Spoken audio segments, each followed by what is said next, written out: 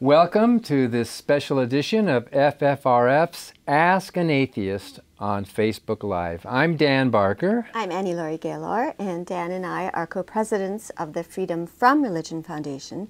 Thanks for watching us live for this first time on Wednesday night. I'm Andrew Seidel, a constitutional attorney here, and FFRF's Director of Strategic Response. Ask an Atheist usually broadcasts on Wednesdays at noon, but we adjusted our schedule this week as an experiment to see if this is a more convenient time for viewers, and because we have a very interesting topic. We're going to be talking about and debunking some of the lies of Christian nationalism, including many untruths recently spouted by Arkansas State Senator Jason Rapert. If you're watching us live on Facebook, you can ask a question in the comments section of FFRF's Facebook page, or you can send an email to askanatheist@ffrf.org. After we do a little debunking, like Annie Laurie said, we will answer your questions or get to your comments, and who knows, maybe even Jason Rapert himself will swing by to learn a thing or two, or maybe even to ask a question. If you don't know that name, lucky you. Jason Rapert is the Arkansas State Senator responsible for getting the unconstitutional Ten Commandments monument erected at the state capitol in Little Rock, which FFRF is suing over. He is also a preacher. He runs the Holy Ghost Ministries. Holy Ghost Ministries, that sounds exciting. Jason Rapert has a website called Holy Ghost Ministry, and we're not making up that title. He features a Bible verse on that website from Matthew 28:18, where Jesus says, "All authority has been given to me in heaven and on earth." It's scary to have an official of our secular government who thinks that all of us, all of our laws, fall under the ultimate authority of a first-century self-proclaimed Messiah who thought that he was divine. Jason Rapert is a Christian nationalist, and that's the term for a person who mistakenly believes that the United States is a Christian nation. If that person is a public official, he or she is likely to use their public office to promote their personal religious views on the rest of us. One of Jason Rapert's favorite things to do is to get on Facebook Live from his state office and talk about his God and his religion. And that's exactly what Jason Rapert did in the run-up to the 4th of July this year. He posted a video, a Rapert rant, That's what we're calling it. All about the Declaration of Independence, about the founders, and about how in his America, our rights are God-given. And he got so very wrong about all that, so much wrong. And Andrew, you were reviewing this Rapert rant that he put on Facebook Live, and you noticed something really interesting about what he was reading. That's right. Rapert is not speaking off the cuff here. He's not recalling and retelling these myths on his own. He's actually reading directly from a book. But it's not a history book. He's reading from a Bible, the American Patriots Bible. That's right, there is such a thing. It actually exists. And what a Bible it is. We found some of the promo videos for it. Hello, I'm Richard Lee, and it's my joy to serve as the general editor for the upcoming American Patriots Bible, scheduled to be released in the spring of 2009 by Thomas Nelson Publishers. I think that most of our hardworking citizens have a belief in their hearts that the Bible certainly has influenced many of our founding documents, documents such as the Declaration of Independence, the Constitution, and numbers of others. Well, people can believe whatever they want in their hearts, but we skeptics tend to rely on facts. And the Bible did not influence the Declaration of Independence or the Constitution. The Declaration, in fact, is an anti-biblical document, one that says the source of our power comes from the people, the consent of the governed, not God, and which also says that those people have a right to rebel against governments, which the Bible actively condemns, for instance, in Romans 13. So this Patriots Bible was edited by a pastor, not by a historian, and we have a second clip from another promotion video for this Patriots Bible. The American Patriots Bible is filled with inspiring stories and historical documentation, revealing the overwhelming influence the Bible has had on the fabric of this nation. Containing every word of the Holy Scriptures in the New King James Version, this exclusive edition recounts the uplifting stories of our founding fathers and American heroes throughout our history. These great men and women of God, with their deep Christian convictions and biblical principles, played a vital role in the creation of our government and its laws. So before we dissect all of those myths and misinformation, the true patriots are those who uphold the principles in the U.S. Constitution, which, as you know, Dan and Andrew, is a godless and entirely secular document with no religion in it except to exclude religion.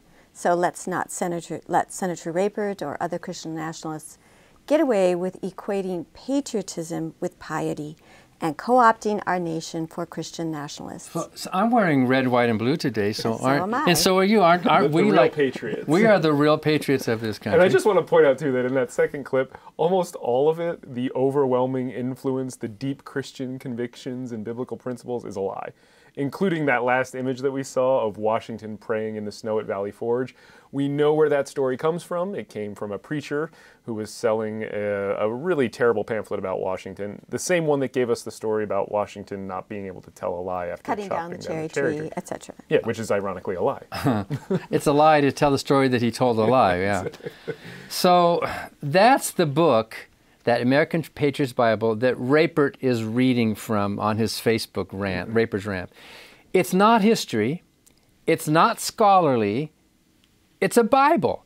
If Rapert really wanted to understand where our rights come from and wants to correct all the mistakes in this American Patriots Bible, he actually should read from a different book. Maybe, Andrew, from the book that you wrote called The Founding Myth. Every one of the falsehoods that Rapert made in that video are exposed in Andrew's new book. So Rapert is reading from the wrong book, and since he is reading from a Bible, it shouldn't surprise us that he fails to get his facts right. Let's take a look at just a few of the things he got wrong. Who do we base our rights upon? Was it upon our founding fathers? No. That would have been basing our rights upon individuals over human beings. Was it upon the patriots that fought in the Revolutionary War? No. They were critical to the winning of our independence, but that's not who we based our rights upon. So let me share this with you. The first paragraph of the Declaration of Independence sets the stage for the American Revolution and its absolute reliance on the laws of God. It's not actually the laws of God that he goes on to quote. It's the laws of nature and of nature's God. That's what the Declaration of Independence says. And what Jefferson was speaking about in that line was natural law. Of course, Jefferson was a deist in the classical sense of the Enlightenment. Absolutely. Cut up the not a Bible, Christian. removed all the supernatural nonsense from the Bible, including the virgin birth and the resurrection. And he was talking about natural law without any of the supernatural God stuff in it. There are kind of two views of natural law. There's supernatural natural law and natural law. And we know that he was using the latter, that he thought that human rights could be derived through reason and logic. And we know that because he actually wrote that. The consent of the governed. Yeah, and we have a couple other places where Jefferson talked about natural law. In 1774, the Summary View of the Rights of British America, he says, he talks about deriving the laws of nature. That's where our rights come from. Their rights as derived from the laws of nature and not as a gift of their chief magistrate. And then later on, when he was Secretary of State, he wrote in 1793 that questions of natural right, this is again what he's talking about, are triable by their conformity with the moral sense and reason of man. Right? That is very clearly rejecting the idea that our rights come from God, that they are in any way God-given or divine. He could have said from the Bible and from the Bible's God, but he said from nature and from nature's God, which is a totally different thing. Exactly, and that the rights are discoverable by human reason. And I think that, Andrew, you can kind of count some of the references to Creator in the Declaration of Independence and say who added them? Yeah, we can go, and I think we'll do that in just a second. Okay. But there's one other thing too that the Rapert says here, which is God-given rights are actually dangerous. You know, he's pointing out that, well, your rights can be taken away if they're based on a king or a magistrate. But they can be taken away if they're based on a God, because whoever claims to speak for a God then gets to say what your rights are. They can say, for instance, as Rapert does later in this video, that if you're gay, you don't get the right to marry. You know, and so people who speak for God then can take away your God's So rights. if the rights are endowed, they could be unendowed, right? And Rapert says that, ask the question, on what are the rights based? Do rights have to be based on anything? Don't we just own them as human beings? And that is exactly what Jefferson was trying to say. Yeah. I mean, we have rights by virtue of being human. And we dethroned the king. Let's dethrone the king of heaven, or, you know, this idea that we have a master above us and that we can't act on our own critical faculties and human compassion. A male deity, too, That we need a big daddy in the sky to tell us what to do, much less to run our government. And you mentioned the 4 references in the Declaration, and that's what Rapert's going to talk about next. So let's take a look. So did you see that? The separate and equal station to which the laws of nature and nature's God demand. That was the first mention of God in the Declaration of Independence. He was mentioned 4 times. They decided to make 4 specific references to God. And the reason they did that is because they knew that if rights depended upon a king, or rights were to be dependent upon a parliamentarian, or to be dependent upon a president or any human body, that they could just change those rights and take those rights away. So, well, there are 4 references that are very frequently trotted out by Christian nationalists. Isn't it true that the Declaration of Independence was written to the King of England, right? It was a document to declare, to cut off the bonds, to sever the bonds. Dissolve. And the King of England was also the head of the church at the time. So didn't it kind of make sense in the vernacular of the day to use this kind of language to try to argue with the king, who was the head of the church, to try to use words? He didn't say the biblical God, but he was, Jefferson and the other writers of the Declaration of Independence were trying to talk, religious talk to this monarch. To use a little bit of religious window dressing. That's certainly a possibility. But you struck on something there that I think is even more important. That's that none of the references in here are Christian or explicitly Christian. The laws of nature and of nature's God, their creator, supreme judge of the world, and divine providence. You know, the only one of those that's explicitly in the Bible is creator, which every religion calls their God a creator. You know, and you mentioned where the different of those 4 come from. Only the first one of those was put in there by Thomas Jefferson, the laws of nature and of nature's God.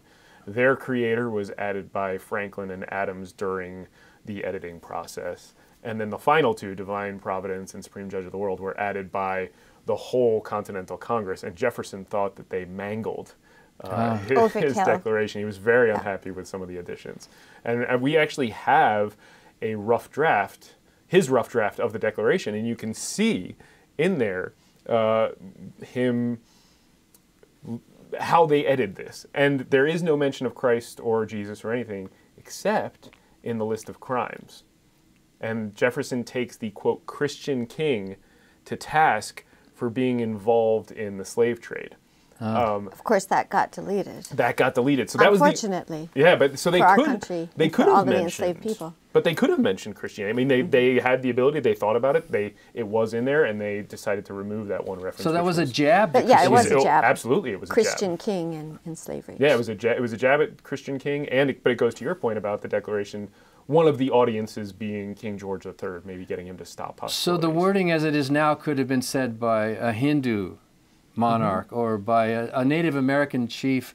Anybody, any religion in the world could have used, or a deist. or a pagan, or a Muslim could use those same exact words, which kind of goes against the claim that we're a Christian nation, doesn't it? Yeah, I mean, laws of nature and of nature's God. That certainly sounds more pagan to me than Christian. Yeah, well. So do we have another? Oh yeah, we got quite a few more. Let's the go laws of nature and nature's God had been defined by historic legal writers such as Sir William Blackstone and others as the laws that God the Creator of the universe had established for the governance of people, nations, and nature. Blackstone's commentaries on the law, which had become the primary law book of the Founding Fathers, explained the laws of nature as the will of God for man, which can be ascertained by people through an examination of God's creation, the text of the Bible, and to a certain degree, instinct or reason.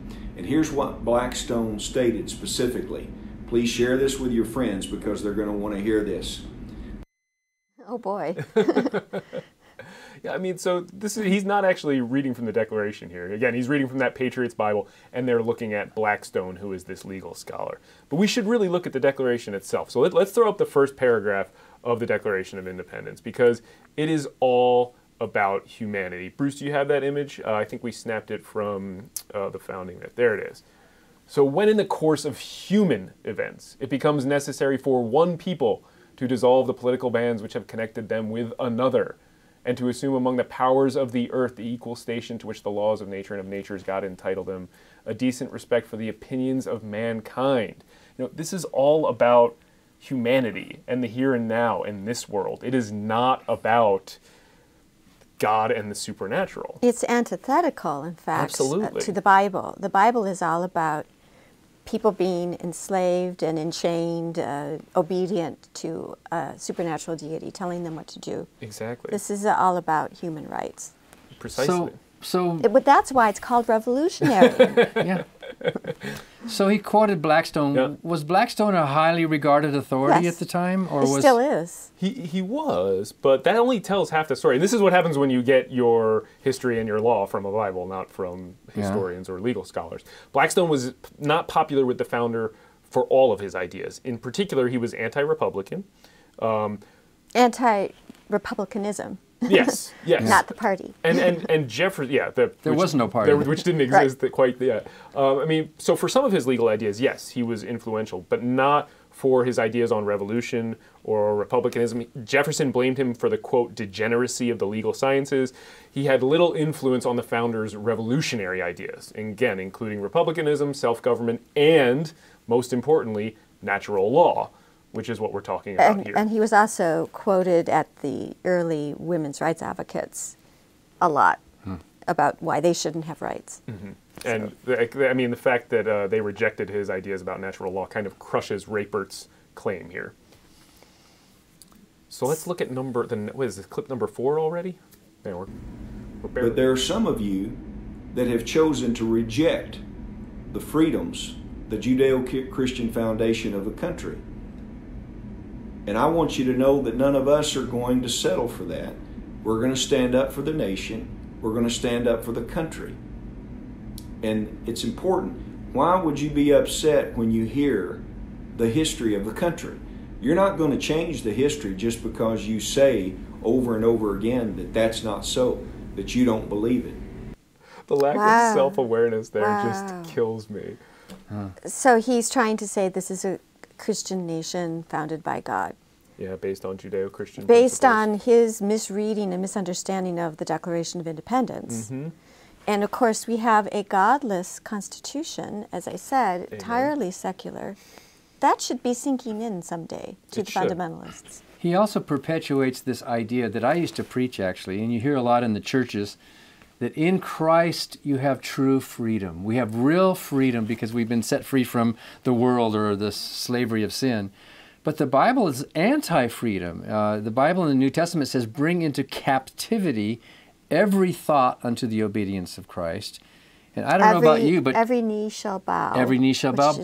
But captivity doesn't sound like freedom to me. And in Proverbs, lean not on your own understanding, but trust in the Lord. So in other words, turn off your mind. You are not free. You are a follower. Even Paul said he was a slave of Christ. So he talks about freedom as if that really means something, but actually in Christianity they're talking about becoming a slave to a dictator. And this is one of the reasons I think the Declaration is really anti-biblical too. But there are two kind of central principles in the Declaration that Rapert is really missing here. And one is that power is situated in the people. And two is that people have the right to rebel against governments.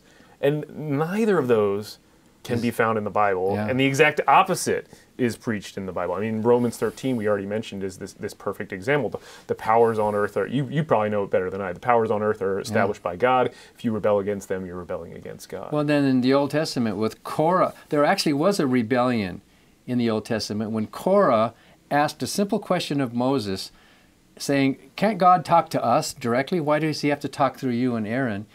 And it wasn't even a rebellion, it was just a question.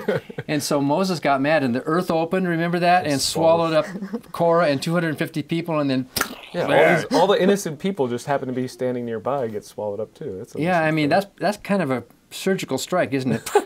But anybody who even... It wasn't even rebelling or revolting. He was just asking a simple question. The same question that the Protestants asked of the Pope. Why do we need intermediaries? Why, you know, so even in Christianity, you have no freedom to rebel. It's all top down, whereas our Constitution is bottom up. We the people. And rebellion... Supposedly. Yeah, well, and rebellion and revolution, by definition, are not going to be done or accomplished by orthodox thinkers. It takes heterodox thinkers, and there's a lot of studies that have shown that, you know, it is people who are not following the mainstream, not going to be religious in this sense, that are the ones who end up rebelling and revolting And pushing progress. Yeah, which suggests that our founders were not Bible thumping Christians, certainly not like Jason Rapert. So do we have another clip? Oh yeah. Peter boldly asserted we ought to obey God rather than men. That's Acts chapter 5:29 that I've already quoted. Therefore, it is no coincidence that one of the watchwords of the American Revolution was this phrase, no king but King Jesus. Wow. I think that Thomas Paine would be surprised to hear that. Yeah, Thomas Paine, the deist, and who wrote The Age of Reason and criticized revealed religion. Absolutely. Well, he got the first two words right, no king. And we live in a country where there is no king. Yeah. We proudly fought a rebellious revolutionary war to kick out the king, the lord, the monarch, the sovereign, the dictator, so that we the people could think for ourselves. And now somebody like Rapert doesn't want to think for himself, and he wants to be enslaved to a religion. He wants to undo the revolution, basically. Yeah, and he thinks he's a patriot. And the Constitution prohibits titles of nobility explicitly. And that there's another thing wrong with that. The idea that is a watchword of the revolution, that's just completely false, a flat-out lie. We know that I kind of did a little research on that today, and it traces back to just a fake quote from a battle up in Massachusetts. But we know that there's no contemporaneous reporting about this. You know, something like 79% of people at the time of the Revolution did not even go to church. The colonies were largely unchurched by the time that our nation was being founded. Originally, many of the colonies were based on various religions, and there was a lot of divisiveness. But we were largely an unchurched nation. Including your ancestor. Of the United States. Including George Soule, the pilgrim who wasn't a pilgrim. He came over on the Mayflower and was a teacher. And his wife and 2 children were found guilty of not attending Wednesday prayer. So the no God gene goes way back. Yeah. But yes, I mean, there were certainly always those rebels, but most Americans were not going to church at the time of the founding of our nation and the adoption of the Constitution, and I think that's important to remember. And I think we've got one more clip, and then we're going to take some questions and see if Jason Rapert's on with us. Have you had enough of this here? And I see we've been on here long enough to be able to see some folks that are from the liberal left, the activists, and I hope that you share this with your friends. I want every single American citizen to know the truth about the foundation of the country and upon what our founding fathers believed. And if you don't believe what our founding fathers believed, and you don't believe in the notion of this great American republic that we've been given, then I submit to you that you're un-American. And of course, so many of the prominent founders were deists, as Thomas Jefferson was. James Madison, who wrote the Constitution, mostly, was the architect of the Constitution and the Bill of Rights. Was he un-American because he wasn't Christian? I mean, this is ridiculous. It is, and it's so, the lack of self-awareness is just so striking there, because he's betraying the central principles of the founding and then saying to do so is un-American. I mean, if anybody is un-American here, it is absolutely Senator Jason Rapert. But some of the founders believed in God, maybe to some degree or other, and some of them went to church. Yes, but the principles were, Yeah. I think, deists. I mean, you look at even Benjamin Franklin, who did want to pray at the Constitutional Convention, but no one else wanted to, was a deist. James Madison, And- Jefferson, John Adams, And even Unitarian. if all of them were Bible-believing Christians, it doesn't prove that No. they built this nation on Judeo-Christian principles. And it doesn't show that we today have to become carbon copies of their views. course not. I think we could safely say that none of them thought women should vote. Maybe Thomas Paine. I don't know about Thomas Paine, but none of the founders thought women should have the vote. So are we supposed to all go back and adopt those ideas? according of to the Scalia, maybe according to Rapert, maybe too. Kavanaugh. I also want to just say George Washington, of course, was very unorthodox. He didn't take communion. So when we're looking at so many of the icons, the Founding Father icons, we are looking at deists or heterodox, unorthodox deists and so on. Absolutely. But you're right. If every single one of them had been a devout Christian, they still deliberately founded a nation in which there's no God in our government. It's a godless constitution. They knew that it didn't matter what religion individuals had, that our government should not have a religion. Well, and I just heard that it sounds like Senator Jason Rapert is watching, so I should probably say again so that he can hear that I think it is your claims that we are a Christian nation, that we are based on Judeo-Christian principles that are un-American. And Andrew, you were originally going to call your book Un-American. I always liked that title. Now it's called The Founding Myth, which is also an excellent title. But because that's a word, a pejorative that is thrown at freethinkers, non-believers all the time, telling us to leave our country and so on. But it's the people who want to overthrow our secular principles who are un-American. Yep, they're the ones who are betraying our founding principles. We should be and asking, values. are you now or have you ever been a Christian nationalist? Yeah. That's un-American. Well, should we take some questions Yes. now? All right, let's see what we got. I wonder if Senator Rapert would like to ask us a question here. So let's see. Our first question comes from Rosa, and she says, "Are there any free-thinking coalitions of lawmakers that provide a counterweight to Jason Rapert's National Association of Christian Lawmakers? And if not, how can we encourage them to uphold the separation of state and Well, church?" as you know, there is the Congressional Free Thought Caucus, newly started a year ago with 10 members in the U.S. House, founded by Jared Huffman, who's received our Emperor Has No Clothes Award, who's an agnostic, but the other 9 are just believers in secularism and representing the Constitution, and we hope there'll be many more joining them. And this is to kind of counteract the Congressional Prayer Caucus, which has caused a lot of trouble.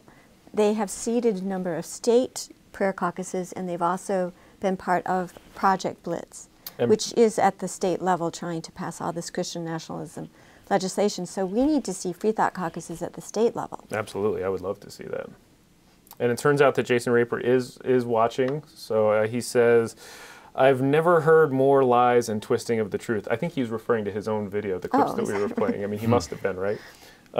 In such a brief period of time. So yeah, that sounds like he's talking about the clips for his video. I agree on that. He said, "Thank you for spreading my message. The great majority of people of the nation are with me on this." I don't know that that's true. There are Christian nationalism It's a minority. Is a minority, and it's viewed now by 47% of the country, according to Morning Consult, view Christian nationalism as a threat to yes. America. And I think it is the greatest. It is an existential threat to America. I mean, they are literally trying to redefine what it is to be an American, so that to be an American is to be a Christian, and to be a Christian is to be an American, and then redefining our law And then what accordingly. does that say about the rights of non-religious citizens, Jewish and American, the agnostics, the atheists, Wiccans, pagans? And my are we not ancestors- Americans? And My ancestors, the Native Americans who were on this continent 15,000 years before God gave the copyright to the Ten Commandments to this tribe of Israelites who knew how to have family and culture and love and morality.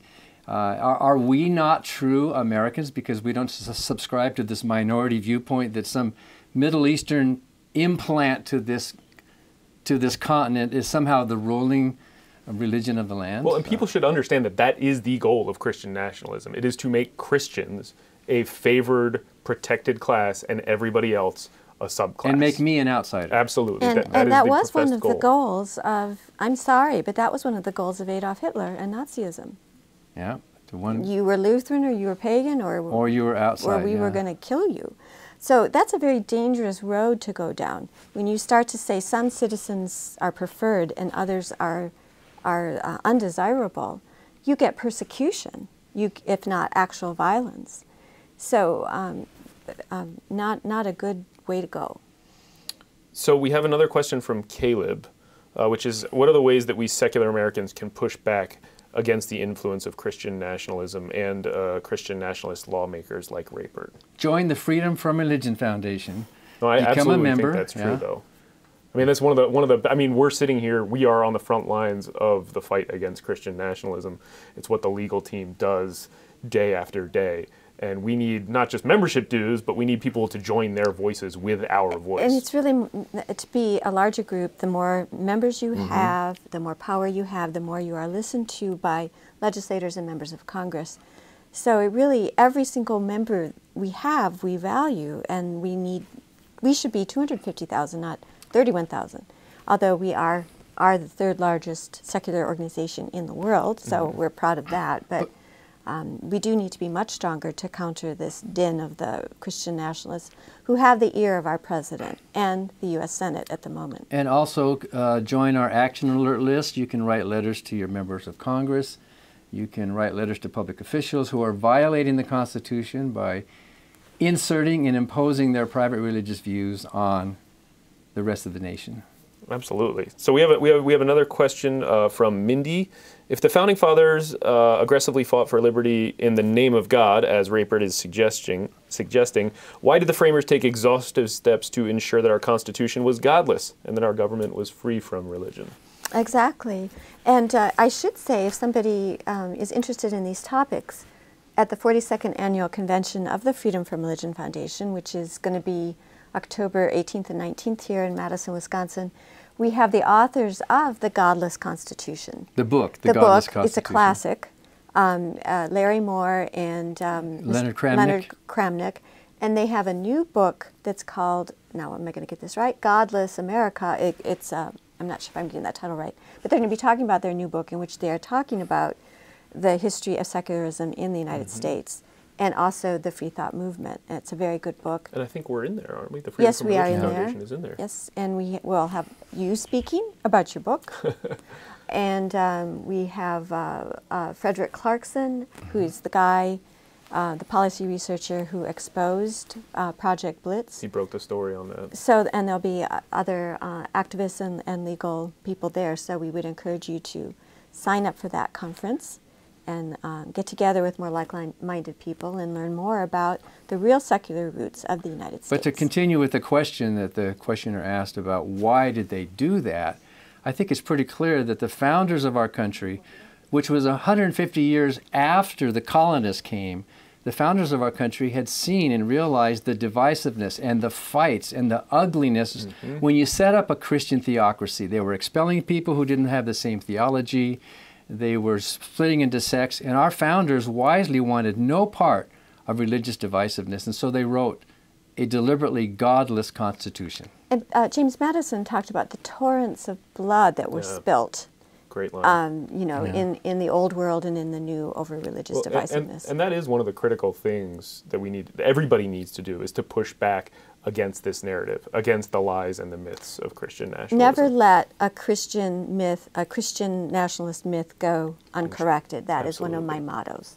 Very dangerous. All right, so Joseph Couch, who is a great activist from the center of the country, says your action alerts help people write their officials to decry Christian nationalism. Do you write thank you letters for representatives supporting the separation of state and church? We do that. Sometimes, yeah. And we encourage our members to do so, too. And encourage them to stand strong as well. And we should say, too, one of my favorite things that I've had this happen quite a few times working at FFRF, is we will often get complaints from local officials who need cover, who need to blame standing up to people like Jason Rapert on an outside group. So we'll have state senators and mayors write to us and say, hey, this is going on in our area. Can you write a letter from the Freedom from Religion Foundation so that we can stop it and I can blame you? Well, it's whistleblowing. Yeah, yeah. And we are very happy to do that. Absolutely. And we have had our members recently thank various officials. We've had some big wins where we got a Ten Commandments plaque taken out of a school, for example. So we have had our members write those individuals because we know that the pushback will come, the blowback will come from the religious right. Mm-hmm. So that's very important. This official in your community does something right to thank them. Mm-hmm. Well, I think that looks like it looks like there's a few other trolls also on the Facebook page, but I think that pretty much does it for our questions. And no other, we can answer those trolls. Nothing. No. I mean, Jason Rapert thinks he's flattered, which maybe, yeah, I don't know. Doesn't seem to be paying too much attention. Maybe we should send him a copy of my book. Maybe he learned something. Yeah, why don't we do that? We'll send Jason a copy of your book. So we didn't watch Maybe he will read from that. We didn't watch the whole video.